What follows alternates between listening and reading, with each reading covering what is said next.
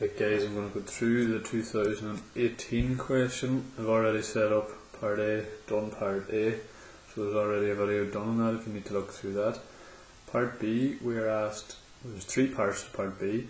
We're asked to draw the elevation, we're asked to draw a plan to find the strike and the dip, and we're asked to find the length of the shortest skew borehole from R to the surface. Okay. So the first thing you can do is join your points together for the plan. So you're already given your points, and I've just added the heights in beside them. So R's at a height of 35, Q's at a height of 60, and P is at a height of 45. Okay, so that's what you end up with. Very simply, you're already given R up here at a height of 35. So I'm going to take Q up and P, and I know that P is 45, that's P, and Q is 60, so that's a Q. So we're going to join these together like we did with our plan, and then we can find our strike. So remember, when you're finding the strike, it's always a horizontal line. So obviously in this question we're going to draw the horizontal line in elevation from point P.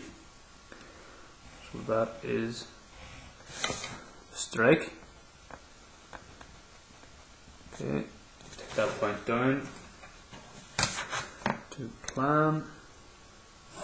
Strike will hit there, and then we join point P to there, so that's the strike, and I'm just going to extend the line up so I know how to draw an auxiliary, and that is our strike. Okay, now we're also asked to find the dip, so obviously we need to draw an auxiliary, find the dip. So I'm just going to set up the adjustable set square. If you don't have an adjustable, you're going to have to use your sliding set squares.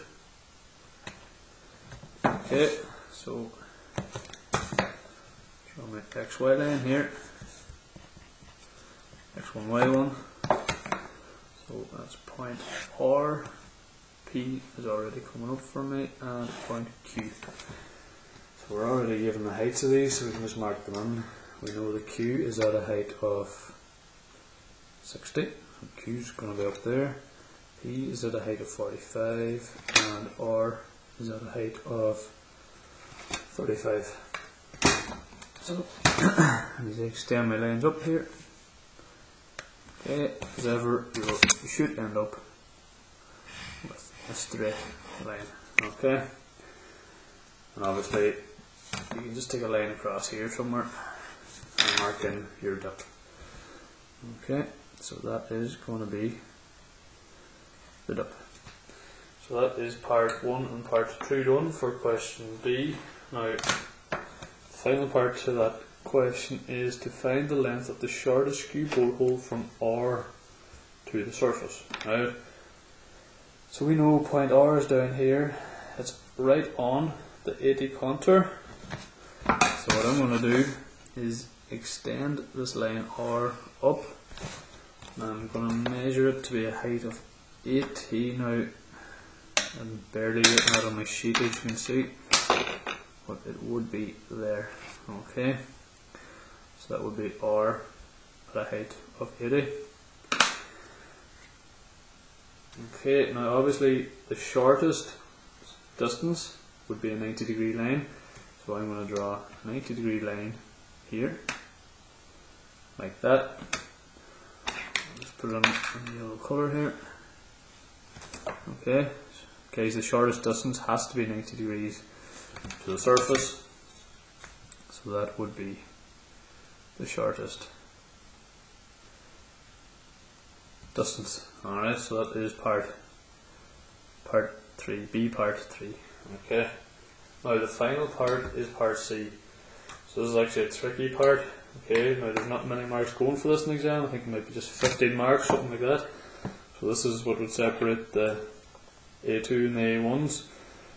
So you have to kind of think yourself here. So part C, find the line of intersection between the top surface of the stratum and the surface of the widened portion of the toll plaza. So in other words, where is the top surface of the stratum cutting the toll plaza. Okay, so we have a toll plaza here, this is the widened part of the road. So we need to find where does this actually cut the toll plaza, and it's hard to imagine it, but it will cut a section, a small section, well, it'll cut a section up here in the top corner. Alright, so what we need to do here to get this sorted is the toll plaza is at a height of 65, aren't we told? Yeah. So we have a height of 65, which would be up to there. Again, I can use my adjustable to take it across. I get a point that hits the top surface at that height of 65 right there. Okay, so that's for part C. Okay, so it's obviously 65. I'm going to take that point down like that, and you can see it cuts that corner of the toll plaza. Alright, so I'll just mark that off in a different colour, and so blue colour here. So that is the section that it cuts. Okay, and that is part C. Again guys, that part C is a very tricky part. Well, it's very simple if you think about it, but it'll separate the A2 and the A1s, alright? So you really need to think about it. So it says, find the line of intersection between the top surface of the stratum. So you're onto the top surface of the stratum. We have the top surface here, alright, so that is the top surface here. Okay, so top surface and the surface of the widened portion, which is here, of the plaza. So you need to find where it cuts. So again, you know the road here is at 65, so from A to C is a level road at 65. So you're going to measure up here 65 millimeters. It cuts the top surface of the stratum at that point there. So we take that down 90 degrees, and that is the corner of the plaza that is cut. Okay, so that's 2018 parts B and C done.